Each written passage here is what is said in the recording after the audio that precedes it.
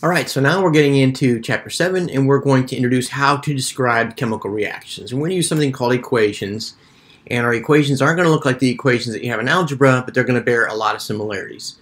So let me get my marker ready to go, and we're going to say, first of all, a couple things before we get into the details. A chemical change, right, occurs when a substance is converted into one or more new substances that have different formulas and different properties. And we call those reactions. Reactions. That's the term we use for that a lot, right? So, and this is what chemistry is largely about, is chemical reactions. Well, write a balanced chemical equation is our learning goal from the formulas and products of a reaction. Determine the number of atoms in the reactants and products, right? So we're basically going to be introducing a lot of new notation this chapter. So let's get into it. So a chemical change occurs when a substance is converted into one or more substances with different formulas and different properties. Okay? It can be observed by several things. First of all, the formation of bubbles, which is the formation of a gas. Okay?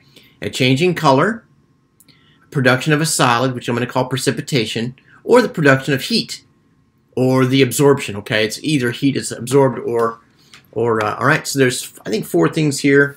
Let me say them again. Bubbles, which is a gas, changing color, a precipitate, and heat, absorption, or production. That's right, that's four different things. Okay, so let's just look at these, a couple of pictures that come from your textbook, Table 7.1.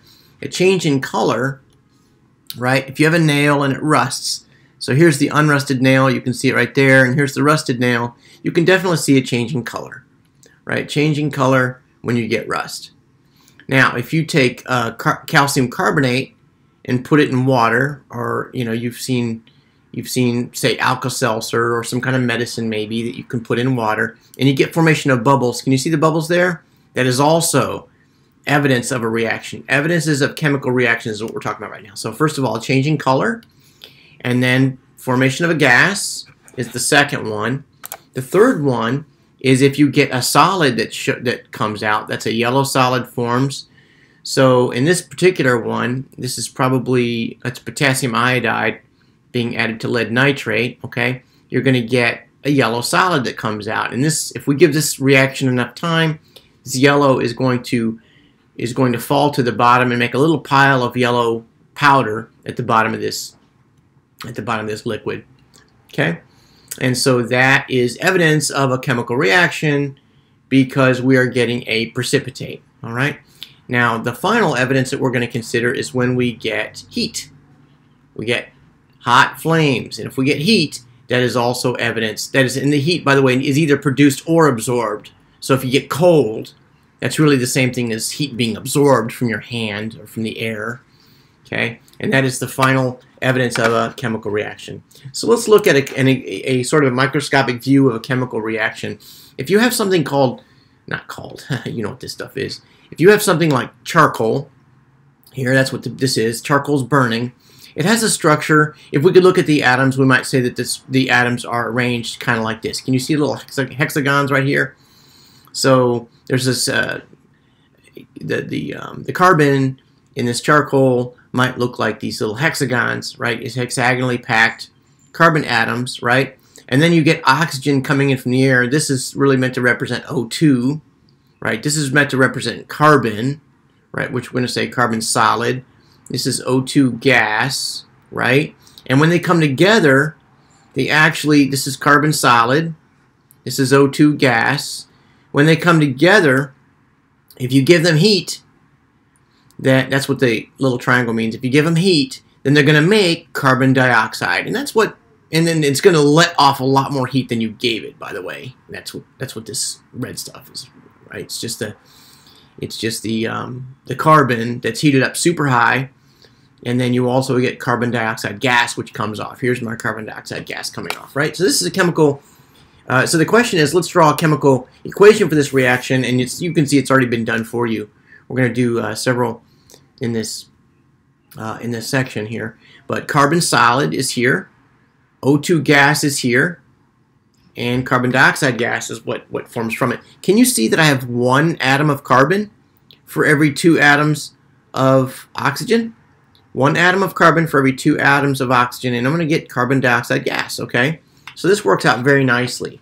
We'll see some in a few minutes that do not work out so nicely. All right, so just a little more introduction to the notation. The symbols that we're going to use are as follows. We're going to use arrows that say, and we're going to say produces or yields. When we use that arrow, we're going to say produces. So reactant plus reactant produces product plus product, okay? Reactants now, the things that start out with, reactants are on the left side of the arrow. We have a reactant plus a reactant. And the products are on the right side of the arrow. So reactant plus reactant produces product plus product, right? Multiple reactants are going to be indicated by a plus sign, of course. And a delta sign indicates that we use heat to start the reaction. So here I've got delta, and that means that we are adding heat to this reaction. So these two reactants are probably not going to do a whole lot until we add heat to it. Okay? The physical states are the final thing I want to point out, that we denote these in parentheses. So if you have a solid, we're going to say S. If you have a liquid, we're going to say L. If you have a gas, we're going to say G. And if it's dissolved in water, we're going to say AQ for aqueous, if it's dissolved in water. All right, so we'll get lots of practice with those as we go along. Table 7.2 tabulates this information which I've just given you. Table 7.2 from your book.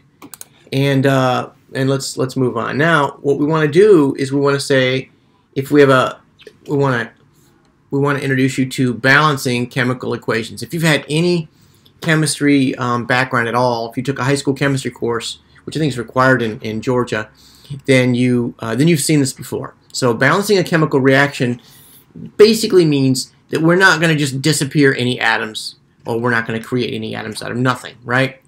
So the number of atoms on the reactant side has to equal the number of atoms on the product side for each element. And that's sort of the baseline for balancing reactions. So let's finish this conversation out by doing a couple examples. P4, let's do this one here in P4, right? There are 4 P's. P4 plus 6 Br2. So it looks like there's 12 bromine atoms, and it looks like there are 12 bromine atoms, okay? So state the number of atoms of each element on the reactant side and the product side. So P, there are 4. Oh, let's do this here.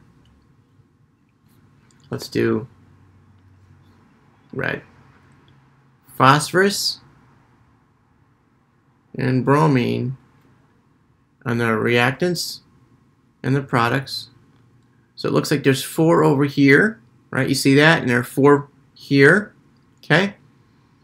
And it looks like for bromine, there are 12 in the reactants, and looks like 4 times bromine is 12 there also, okay?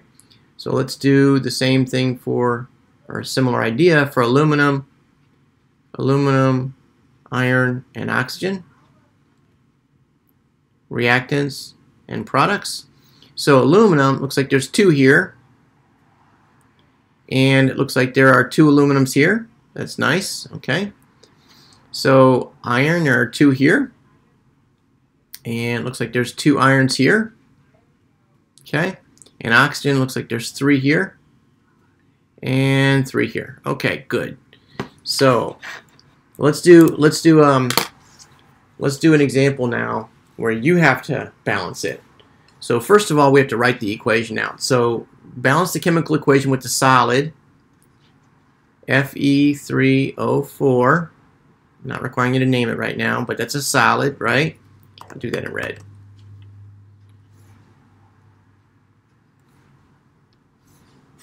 Reacts with hydrogen gas, okay? Hydrogen gas is that, right? To produce solid iron,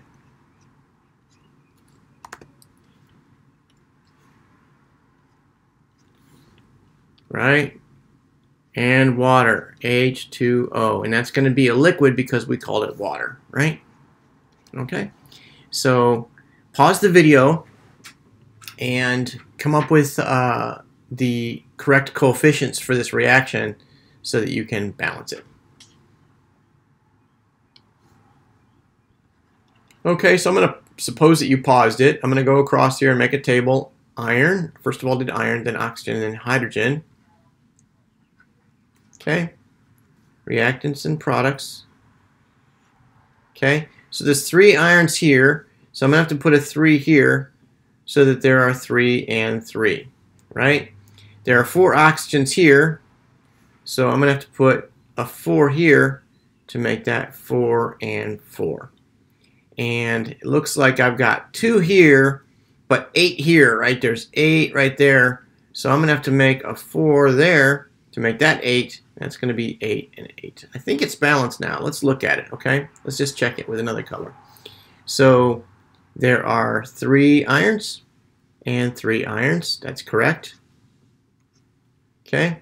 There are 4 oxygens, and it looks like 4 oxygens.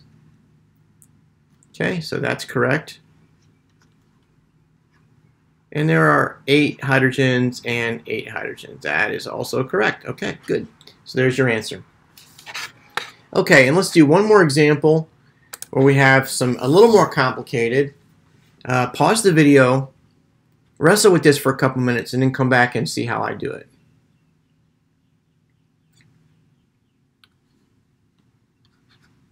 Okay, so I'm going to suppose you paused it, and I'm going to write sodium, and I see that phosphate ends up being phosphate over here too. So instead of writing that as separates, I'm going to say phosphate, like that. And that's going to save me a lot of time. Phosphate and magnesium and chlorine, right? Reactants and products. Okay, so I'm going to go with, first of all, with sodium. And let's do this in red. I got 3 sodiums here, so I'm going to put a 3 here. Okay? And this is going to be a little extra work. I can see already there's 3 chlorines here and only 2 here. So I'm going to have to probably do something to that, right? Yeah, I definitely am. All right, but I've got 1 phosphate here. So far, though, let's go 3 and 3. Let's just do this stepwise. 3 and 3. And I've got 1 phosphate here and 2 phosphates over here. So I'm gonna have to double that. So I've got 2 and 2. And now that I've doubled that, I actually have 6 over here. So I'm gonna double this and make this 6. This is already working out nicely. See, it just worked itself out. So 6 and 6. Okay, can you see that? I've got 6 sodiums here and 6 over here. And I've got 2 phosphates here and 2 phosphates here. Right? Okay. And magnesium, I've got 3 over here, so I'm going to go ahead and put a 3 right here. And I see I've got 3 there, so it's going to be 3 and 3. And it looks like I'm done because I got 6 chlorines here, or chlorides, right? And 6 chlorides here. So 6 and 6. I think I'm done. But let's just go through and check it one more time. 6 sodiums, 6, boom. Boom. 2 phosphates, right, because of there, and 2 phosphates because of there. Check. 3 magnesiums, 3 magnesiums. Check. And 6 chlorides and 6 chlorides. Yep, check. Okay, good. So this is correct. So it turns out it's 2, 3, 1. There's a 1 in front of that, right? And 6. All right, hope that's helpful. You're going to get a lot more practice in your homework. Good luck.